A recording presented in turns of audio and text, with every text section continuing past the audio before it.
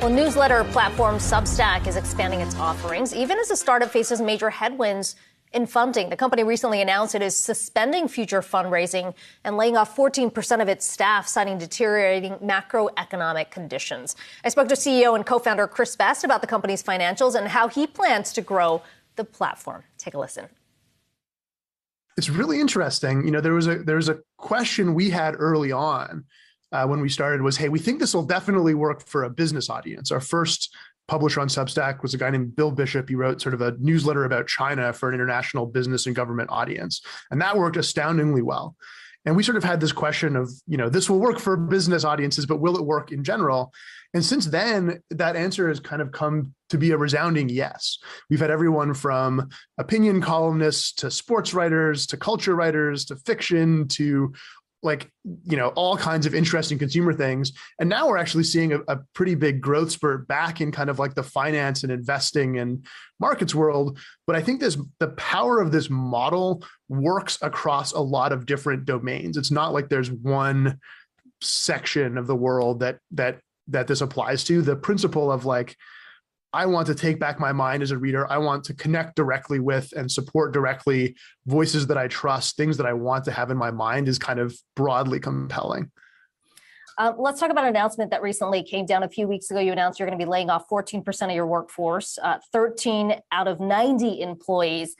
And you said that in part that was so that you wanted to be able to fund your operations through your own revenue without relying on additional financing. What does that revenue picture look like right now? What is that revenue?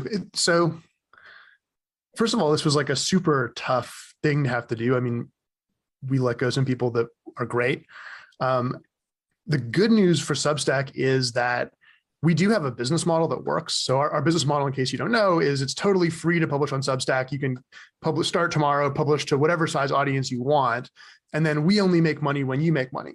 So once you start, if and when you choose to charge subscriptions, we take a cut of the revenues.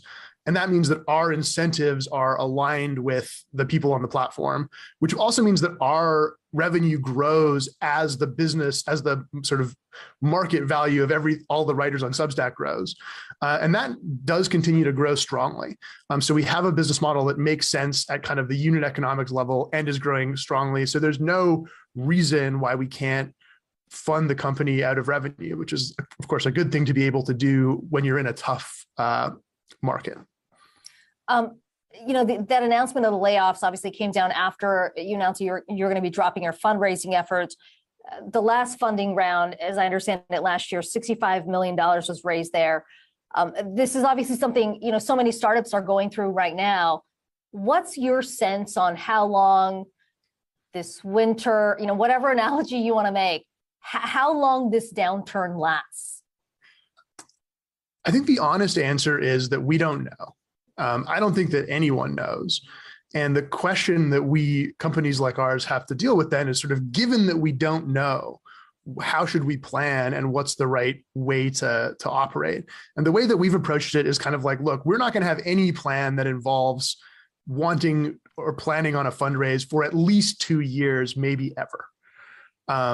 And that doesn't mean to say that we wouldn't consider that if the situation changed and the markets were in a good place. It's not like we don't necessarily don't want to, but we kind of want to have a plan A that does not require it. And I think a lot of companies are coming to that similar conclusion.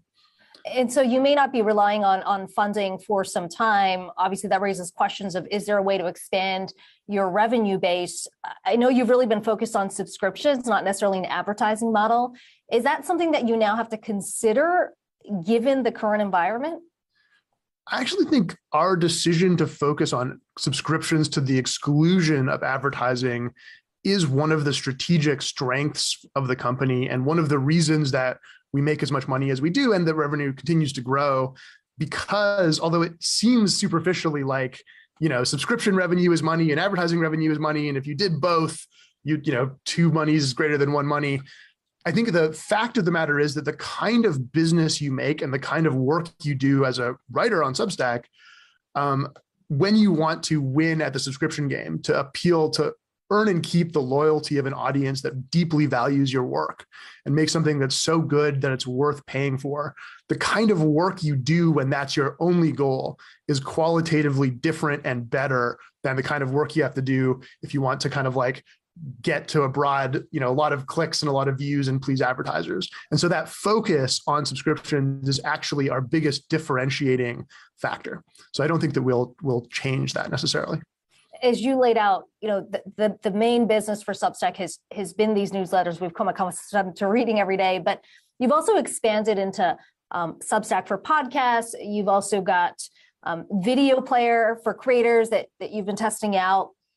How do you see this all evolving? I mean, what does Substack look like a few years from now in terms of how much of it is the newsletter that we know, how much of it is podcasts, how much is video?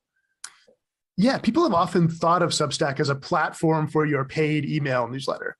And I think that that's a useful conceptual handle for it because it sort of captures the essence of it. But the reason that that's a winning formula is that an email newsletter gives you a direct connection with your audience.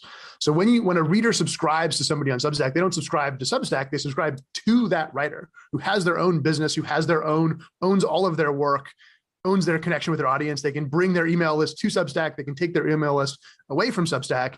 And that's actually not only exciting in the medium of writing, right? The same thing applies for podcasting. The same thing applies for high value video content. We've seen a lot of writers who want to do a podcast. We've seen a lot of writers who want to host their subscriber community. We think that the set of formats that work under this model is actually quite large. And the magic of it is in that direct connection with your audience that you own. And that was Substack CEO and co-founder Chris speaking on the future of the platform. You can catch the full interview on our website, yahoofinance.com.